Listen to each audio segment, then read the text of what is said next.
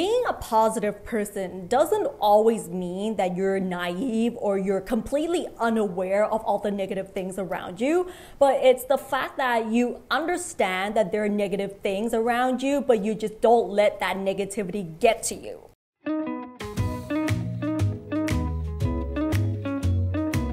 คืออย่างที่พี่นัทบอกแหละค่ะว่าคนที่มองโลกในแง่ดีมันไม่ได้หมายความว่าคนคนนั้นจะต้องเป็นคนที่อ่อนต่อโลกหรือว่าเป็นคนที่ไม่อยู่บนโลกแห่งความเป็นจริงเสมอไปแต่คนที่มองโลกในแง่ดีหรือมองโลกในแง่บวกท่ามกลางสถานการณ์ที่มันเลวร้ายกับเรามากๆเนี่ยต้องบอกว่าพี่นัทนับถือคนเหล่านี้มากๆเลยนะเพราะว่าคนที่จะมองโลกในแง่ดีท่ามกลางสถานการณ์ที่มันเลวร้ายได้เนี่ยมันต้องอาศัยความกล้าหาญและความเข้มแข็งมากพอสมควรแล้วอีกอย่างคือการที่เราเนี่ยจะมองโลกในแง่ดีเนี่ยมันไม่ผิดเลยนะเพราะว่าการที่เรามองโลกในแง่ดีมันก็เท่ากับว่าเรามีความสุขมากขึ้นสุขภาพจิตเราก็ดีขึ้นด้วยนะคะคือเมื่อเปรียบเทียบกับคนที่มองโลกในแง่ร้ายอยู่ตลอดเวลาเนี่ยคนเหล่านี้มันจมอยู่กับอะไรมันจมอยู่กับความทุกข์จมอยู่กับความโกรธความแค้นและสิ่งที่ตามมาก็คือความเครียดคือทำอะไรมันก็จะไม่มีความสุขใช่ไหมคะคือถ้าเราสามารถ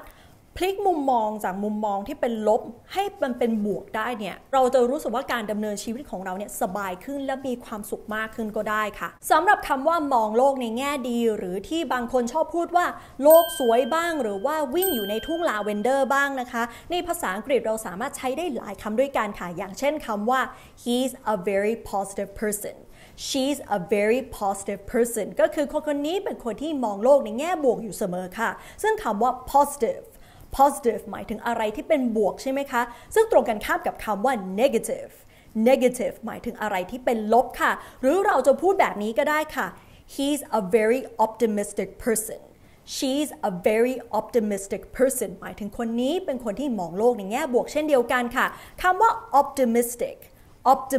หมายถึงคนที่มองโลกในแง่บวกหรือมองโลกในแง่ดีค่ะในทางตรงกันข้ามนะคะคนที่มองโลกในแง่ร้ายหรือในแง่ลบเราก็จะใช้คำว่า pessimistic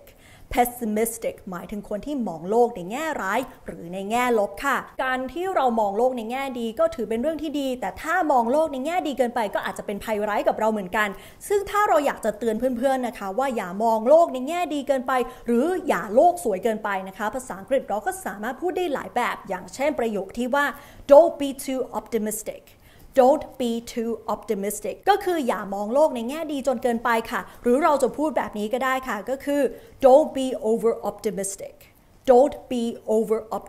ก็คืออย่าโลกสวยจนเกินไปนั่นเองค่ะไม่ยากเลยใช่ไหมคะยังไงก็ลองไปใช้กันดูนะคะแล้วเดี๋ยวเจอกันใหม่คลิปหน้าค่ะบ๊ายบาย